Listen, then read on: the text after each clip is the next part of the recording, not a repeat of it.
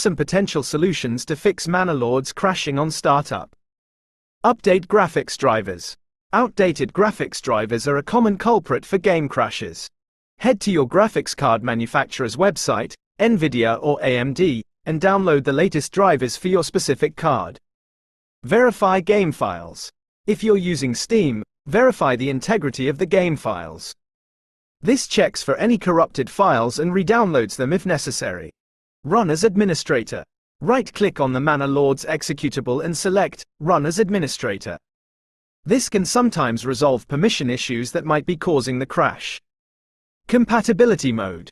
Try running the game in compatibility mode for an older version of Windows.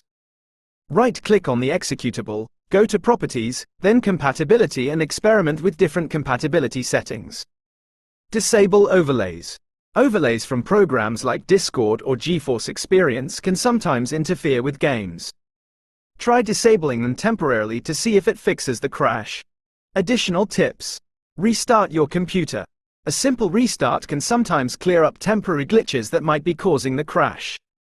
Check for Windows updates.